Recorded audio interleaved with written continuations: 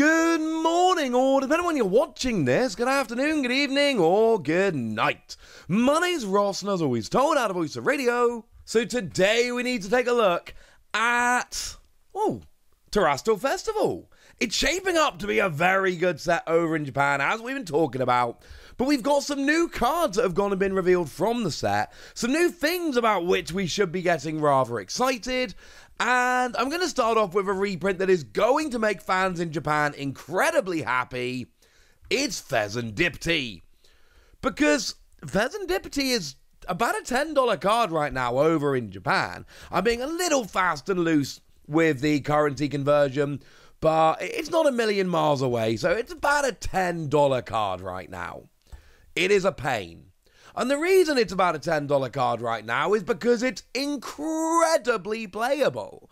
It's got that ability whereby if you had a Pokemon KO'd on the previous turn, you get to draw 3 cards. It's one of the best cards in the game, like genuinely one of the very best cards in the entire game.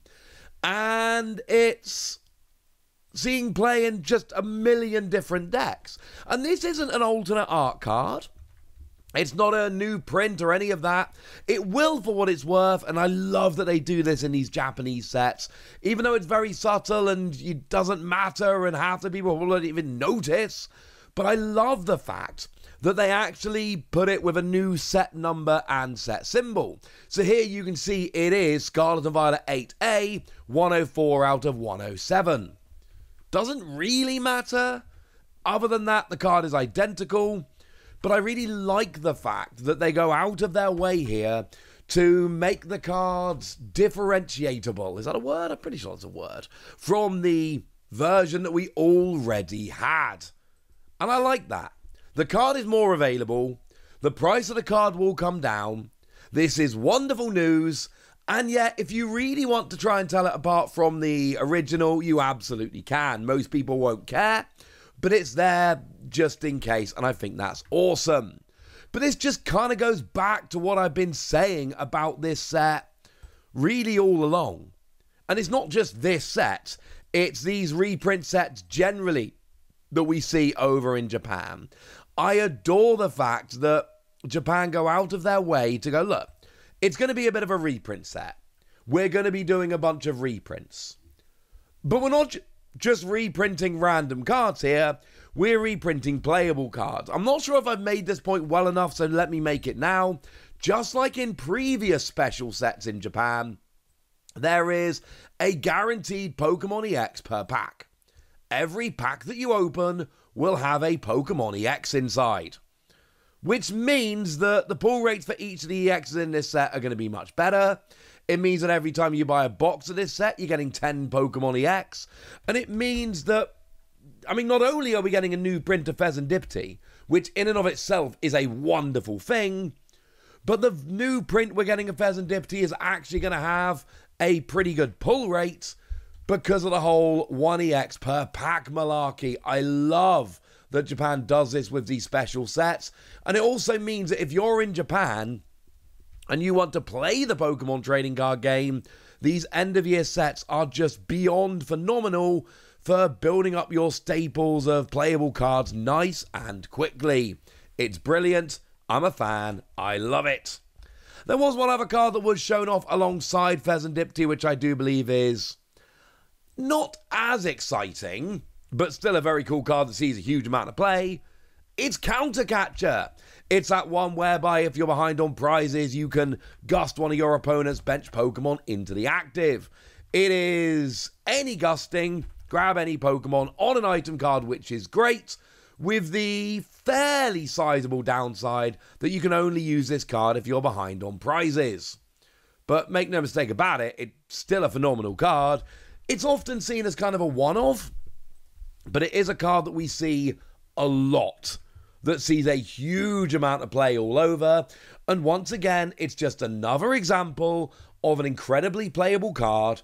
Everyone needs a few copies of this in their binder, in their bulk, whatever you want to phrase it. You're going to need this card if you play the card game. So yeah, if you've been around a while, you probably picked a bunch of these up previously. Of course you did. But there's going to be plenty of Pokemon fans out there who didn't pick this up for whatever reason or are new to the game. And oh look, You're opening packs here and you're finding them. And it's going to be another one of those sets where every pack that you open, you get a whole bunch of playable cards coming out every pack, and that's awesome. But there's more. Like Xatu. And if this Xatu looks a little bit familiar, it probably should. It is, of course, the pre-release promo from Paradox Rift. Straight reprint of the card that's in Paradox Rift, but now we've got the alternate art version of it, which is fantastic. It's one of those pre-release promos, and I've made this point before, and it's very bizarre to me. Japan will make an effort to print a bunch of the pre-release promos in these end-of-year sets, but they don't go out of their way to print all of them. And I'm not really sure why they don't print all of them, but for some reason they don't. Little bit weird, frankly, but at least we are getting the Xatu, and the Xatu is very, very playable. It's got that ability that lets you attach an extra psychic energy during your turn, and if you do, you go and draw a couple of cards. I am still quite flabbergasted, frankly, that this has not seen more play. This card seems absolutely absurdly brokenly good. And don't get me wrong, like I've seen it popping up in a bunch of decks here and there. But I really expected this to be like a center of the metagame card, energy acceleration plus card draw on a single prize Pokemon. But it's proven to be a good card, don't get me wrong. It's a good card, people play it, everyone likes it, everyone acknowledges that it's a good card. But it's a good card that you'll see popping up in decks here and there, rather than actually seeing this as, oh, it's winning every tournament or, you know, top cutting every tournament.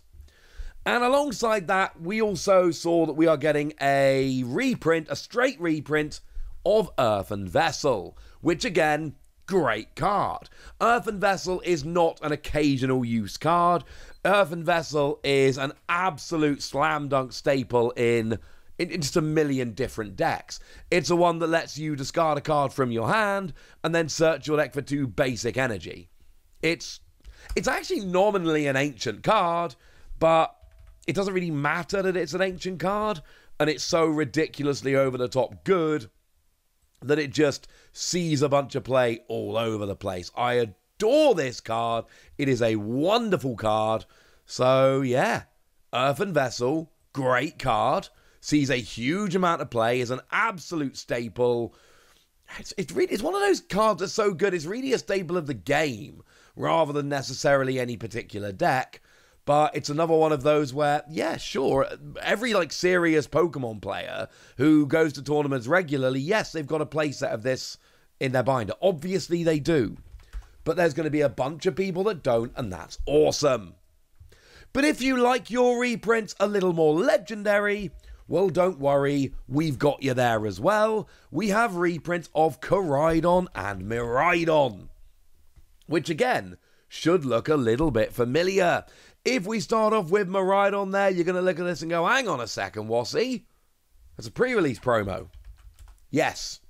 Yes, it is. That is the Miraidon that was a pre-release promo for Temporal Forces, and it's just another example of Japan getting these pre-release promos. As a side note, and I don't know if anybody else cares about this, but I genuinely do, I love a good stamp. But I also really like having the option of having these, because this card only exists as a stamped card in the West. So having an opportunity to have this as an unstamped card, where the artwork's shown off a little bit better, I like that as well. For what it's worth, the Miraidon is a pretty good card, honestly. You search your deck for up to 2 basic energy cards, and attach them to your future Pokemon in any way you like, and then shuffle your deck. But bearing in mind, it does 40 damage. 40 damage isn't quite enough, if I'm honest with you. But being an ancient Pokemon means you've got stuff like Future Boost Energy Capsule and stuff like Cobalion, which means that you're going to actually be able to do a bunch more damage, and then all of a sudden you're KOing while accelerating energy. It is a card that we've seen see play here and there, and I'm not talking about this as kind of a game-wrecking card again, but I am absolutely talking about this as a sees a bunch of play, everybody should love it. As for the Koraidon, This is a card which I always thought was going to be better than it's actually ended up being. It's the one that does 30 damage for each of your ancient Pokemon in play. And it's important to note, as much as I may have made a mistake on stream, it's not a fighting Pokemon, so it doesn't hit for weakness. Still a great card, don't get me wrong, but not a fighting Pokemon. It's a dragon Pokemon. They're both dragon Pokemon. This still does see a bunch of play in these ancient box decks. It's still a card that sees a bunch of play, but I think if it was fighting, it would have proven to be a much better card in the long run. Still very cool. Still absolutely sees play. So we saw the pair of them, and that was quite nice. What else did we see? Feraligatr. And yes, if anybody's wondering, because look, there's blatantly a bit of a theme to this video at this point. Yeah, Feraligatr's a pre-release promo as well. Feraligatr absolutely was a pre-release promo in Temporal Forces, and now we've got another version of it. Yay! And now, I'm going to be honest with you here. I don't think this is a particularly good card. I'm sorry if I upset anybody by saying that. I love me some Feraligatr. It is my Gen 2 first partner Pokemon of choice.